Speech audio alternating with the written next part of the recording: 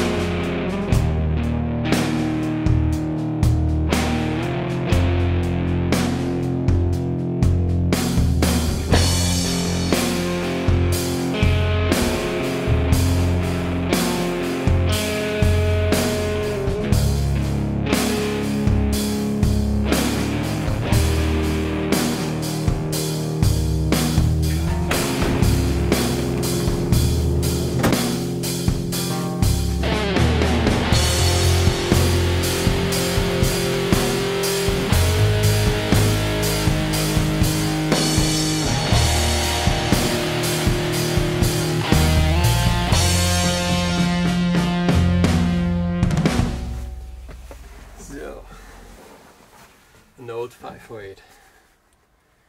Basically Mercedes prequel to what is today the Sprinter. And it's a huge mistake to have bought this. Mainly, no, let's begin differently. This thing has a lot of charm. It's a lot rounder and older, and with that comes that it looks a lot more charmy and friendly than a modern Sprinter would. And that charm is something to be said about. It also is actually a little bit wider on the inside than modern Sprinters are. It's 185, I guess, while modern Sprinters are about 170, 178. And it's simple. Most people who buy these because you can fix everything on the side of the road. If you know how to weld, basically nothing is forbidden to you. So, why then do I think this is a mistake?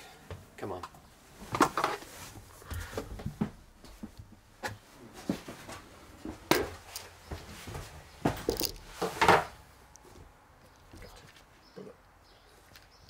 Put you straight. This thing is not for me, basically. It needs a lot of basic work, and there needs to be a lot of things. I wrote something down. So the one thing it is that it's old, and with that comes it's loud as you really cannot hear any music while you're driving, or have any conversation with your passenger or anything like that. With being loud comes it's also slow as it's 80 kilometers an hour is its top speed when it's going on a flat land, and if you're going uphill you're going down to 60.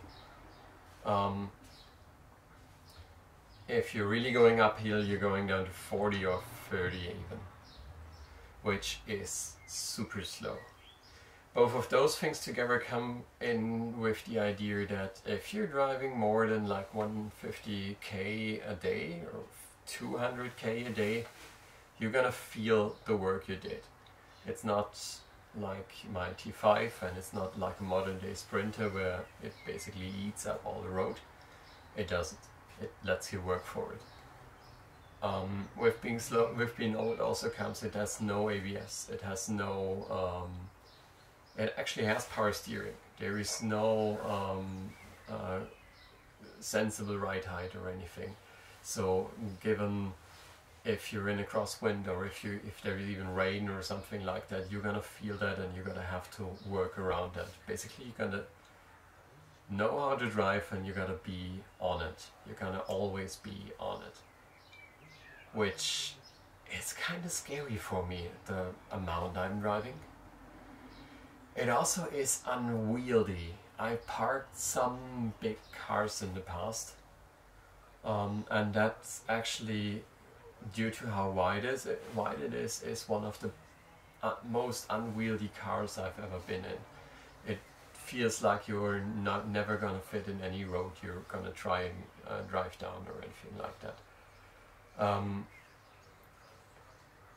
It's also a lot of work that needs to be done to this particular car before it's starting to look like a car that I would like.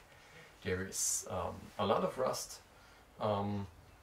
The previous owner did put a skylight in, which is not the best idea if you're living in here, because that skylight is simply glass on the roof and it heats up, and there is no ventilation built into this, so I would need to put that out.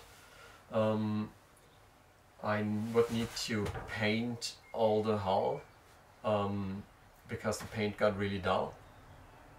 And one major thing for me still is, after all the work is done and everything is perfect, it still remains a car that is extremely loud on the road and that isn't really made for or doesn't really enjoy going up mountains. And for somebody who's paragliding, going up mountains is something that your car should do. So yeah, I basically fucked up. And I gotta need to sell this thing again, and then we're gonna see what we're gonna do next.